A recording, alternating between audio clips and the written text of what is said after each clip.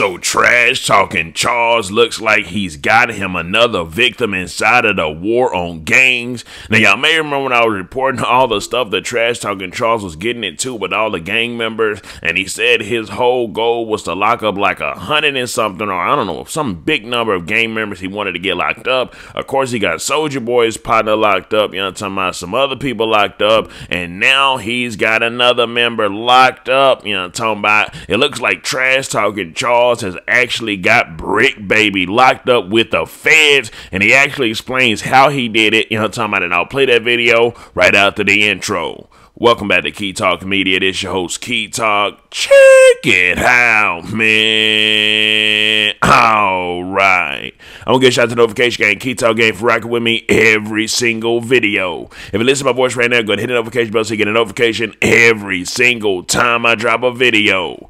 Anyways, so of course, trash talking Charles is back on his BS for the summer, and not just on his BS for the summer, but it looks like he don't, you know, somebody holds grudges. He don't let nothing go. Now, y'all may remember a while ago, I do believe I actually reported on it, where Bricc baby, the Los Angeles rapper, been doing a whole lot of interviews lately, pretty much put a stack of money on his head. He went to Texas. I believe he went to Houston, Texas, but I think he maybe said he was in Fort Worth. Who knows? But anyways, he went to the great Lone Star state of Texas, put money on his head, and put like a stack of money on top of his own head and said, hey, man, I got this 10K for Charleston Whitehead, pretty much putting a bounty on his head, which is obviously illegal. And not only is it illegal, it's illegal even more because he's a gang member, and since, you know, the 12C, that is stuff that people actually do as gang members, like it just made them even hotter. So trash talking Charles pretty much said he called the feds, not only the feds, he called the police department in Houston, Texas, wherever Bricc baby was at, and also the Los Angeles Police Department.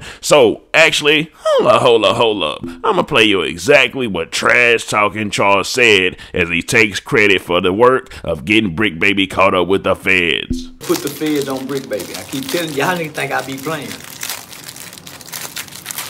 When Bricc baby went to Houston and was playing on the internet and put that $10,000 stack on his head and indirectly said, hey, I got some money on Charleston's head, and he continued to act like he was pursuing me, I made a federal report, nigga. First, I called Houston and made the report to Houston, but I did this through my law enforcement friend. So, not only that, we filed a report with the feds in LA, along with the LA County Police.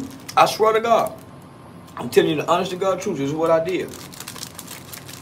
So as a self-proclaimed gang leader, a gang member, who has ties to one of the most notorious gangs in this state, in this country, he's now going around telling all the gang information. They see the feds see he got a loose lip, so he may give up some information. So I swear to God, I told y'all all I wanted was a badge. I got a badge now.